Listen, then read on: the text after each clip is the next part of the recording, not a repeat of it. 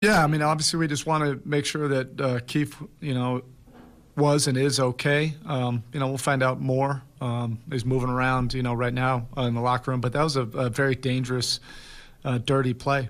I thought Keith took a foul, and it was, one of those fast break take fouls, and he did with his shoulder. You might deem that, maybe as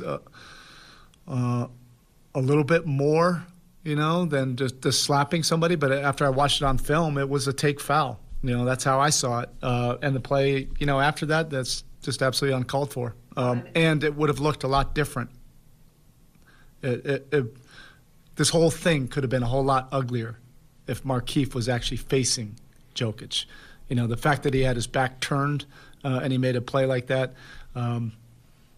blindsiding him, that's just a very dangerous play. Did you